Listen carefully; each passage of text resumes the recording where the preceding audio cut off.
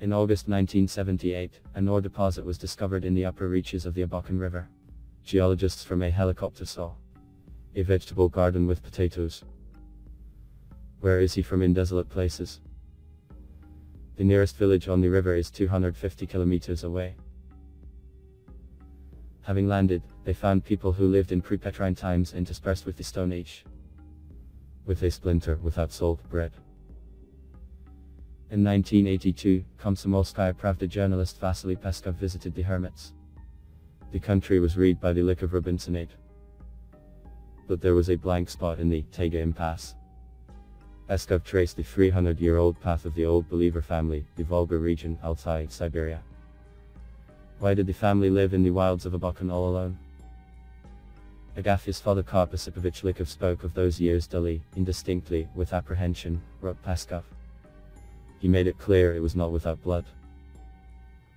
Nicholas I abolished the persecution of Old Believers. But a revolution broke out, then collectivization. Many Old Believers remained in the village and created an agricultural cartel.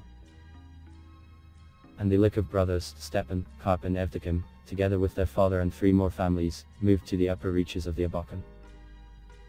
They cut down 5 walled huts, hoping to survive the satanic times in the wilderness. Their village was called in the documents, Verkhnyaya Karhikskaya Zaimka. The author of the book, Lykovs, Tigri Dalkit, restored those dramatic events. His father, biologist Georgy Dalkit, was in charge of the scientific department of the Altai Nature Reserve. In 1930, by a decree of the Council of People's Commissars of the Rusfers, the Altai State Reserve was created. The Hitch was on its territory. The authorities announced to the Old Believers that they were not allowed to live here. Hunting and fishing were prohibited in the reserve. Projects scattered in all directions. Only Evdokim Lykov was allowed to stay. Ksenia's wife was expecting a child. In addition, he agreed to work in the conservation of the reserve. But there was an anonymous denunciation. They say, Lykov is a poacher, he will kill all the animals. Officers Rusakov and Klishchanov were sent to check the signal. The brothers were digging potatoes. Karp came to help Evdokim, and did not immediately notice the armed men. Black riding breeches and tunics, black pointed helmets on their heads.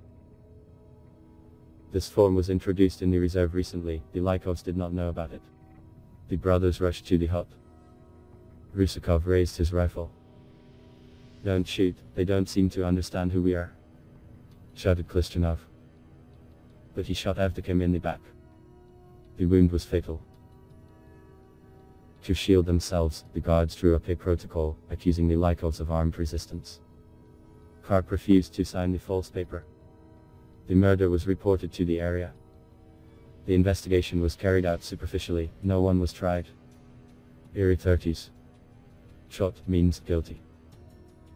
In 1937, the Enk raided the Lykovs. They asked in detail about the murder of Evdokim. It was decided to look into this story again. Karp was alert. The murderers of a brother can slander him during the investigation. They have more faith.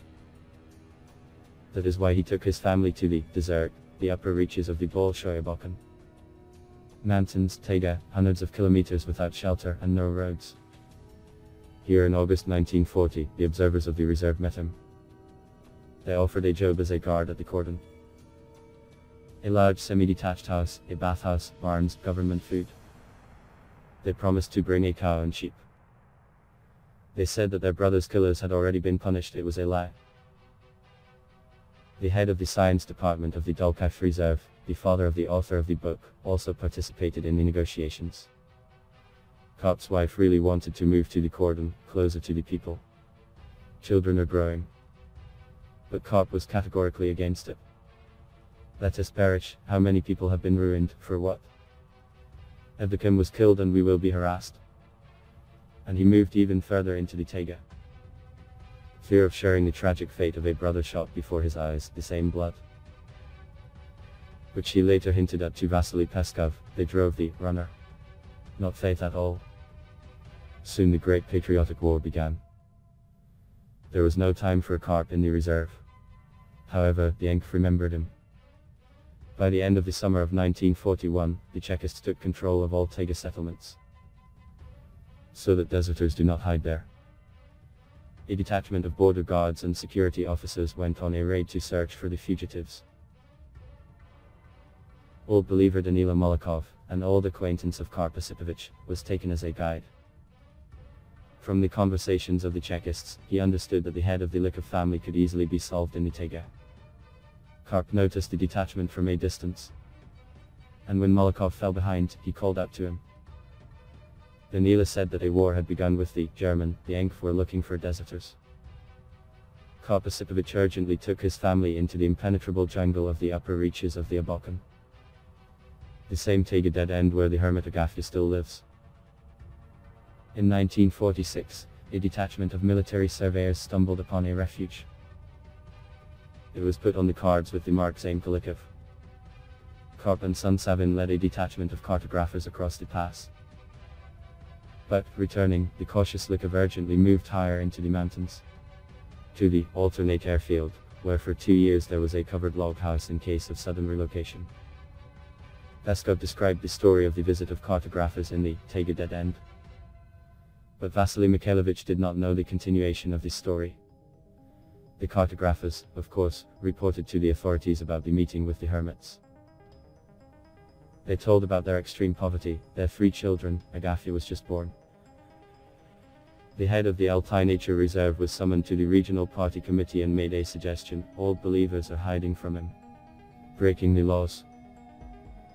The director proposed to relocate the Lykovs to the Abokan cordon, register Karp as a security guard, help the family. But the bureau of the regional committee decided to send the Enk to the Old Believers. In winter, the detachment went to the upper reaches of the Abokan. The Chekists hoped that the Lykovs would not run away until spring. They hoped to catch them by surprise. But the hut was empty. In the summer of 1947, the Enk Force detachment made another secret raid over the Abokan area. It turned out that all the Old Believers who fled to the taiga from collectivization in the 30s sooner or later returned to the people. And nobody heard about the Lykovs, as if disappeared. It was clear that if we had found the Lykovs, the head of the family would have been in trouble, writes Dalpat, who was the conductor of the Enk detachment. Lykov would have shared the fate of those who in those days dared to live differently, as it should have been. I mean that if he left the taiga, he would have been arrested and brought to trial. Gradually, they began to forget about the Lykovs in the reserve. And the Chekists also have other concerns. And so no one would have found out about the Lykovs, if not for the geologists on the helicopter. I also want to add a few words from myself, studying the stories of Peskov and Dalkit. There are a lot of contradictions and suppression. One feels that both of them were subjected to harsh Soviet censorship. None of them writes the truth about the death of the family of Evdokim Lykov. And this is very strange. In addition, studying the biography of Tigray Dalkit, who, in parallel with Peskov, described the history of the Lykov family, we see that the writer worked as an employee of the reserve and in his narration in every possible way praises the leadership reserve of those years. That is, people who sent 2 murderers to Evdokim Lykov, and then covered up their actions. Also, we see that Tigray Dalkit himself accompanied the Enk workers who were looking for the Lykov family for repression. Can Dalkit be trusted after that? Did he write the whole truth? You cannot definitely believe. It is also impossible to believe the story of Peskov, Taiga Deadlock, which was edited by party censors. A big request to the viewers of our channel to write at least some information in the comments. About the death of Agafya Lykova, Evdokim's wife, about the death of their children and about the death of the grandmother of these children. This whole family lived in a hut on the Cairo River. What happened to them? And why did an article appear in the local Altai newspaper in those years that Karp Lykov himself killed his brother?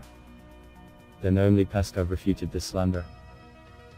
Please share this video on your social networks, using the buttons under the video and subscribe to the channel. I ask you to go and watch other videos about Agafya Lykova, which you can see now on the screen in the end screensavers. There are a lot of rare and interesting facts about the Hermit. Thank you all for watching.